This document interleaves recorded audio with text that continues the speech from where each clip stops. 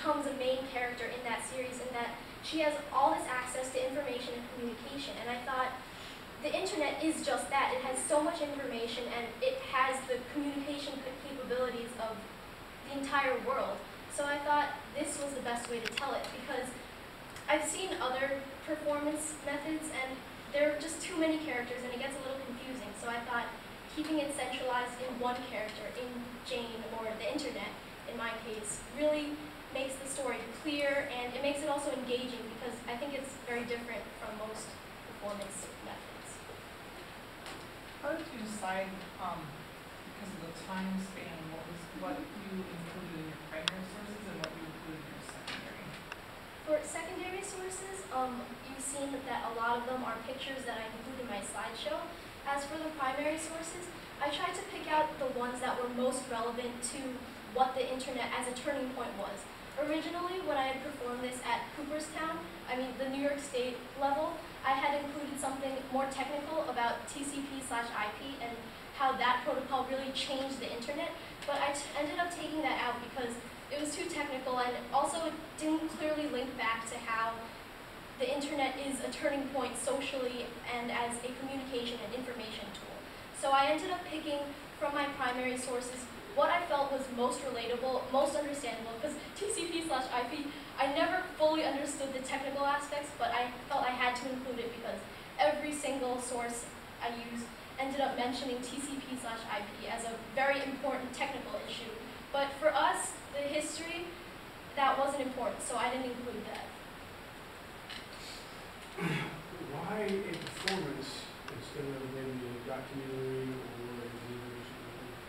Okay, so I really love performing, and I hope you were able to see that I have a lot of enthusiasm. So I had set my heart on the performance category because I think that is the most engaging out of all of these categories. And also because I felt that the internet, I personified her like kind of inspired by Jane, but the internet really has become an important player in our lives. And I think a lot of us, especially teens, we spend a lot of time on the internet. It's really become almost like a friend.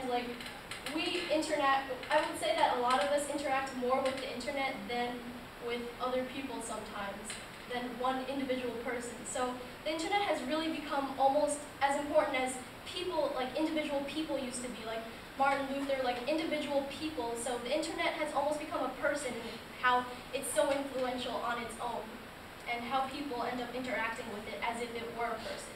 So I wanted to really personify that and show how important that was through a performance by personifying the internet and really bringing alive the history of the internet and how it changes people and how it is affected as well. I enjoyed your presentation. Thank you.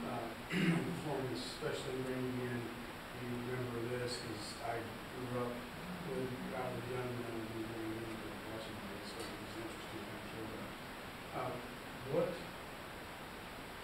What primary source do you think, just broad because you have a lot of sources, what primary source is the most effective to help tell a story?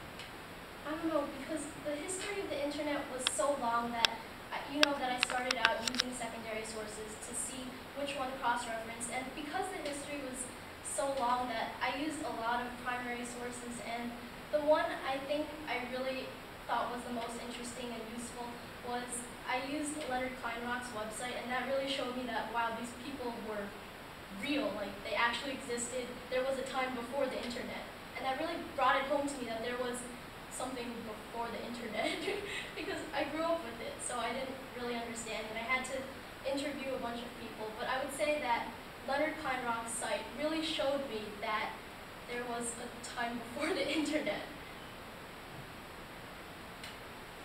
I'm supposed to ask you as a survey, and it says no impact on your scores. I do not think you probably use the Chronicling America Library of Congress website. It doesn't matter if you didn't, because it's up to 1922. So, okay. And no, thank you very much. Thank you again.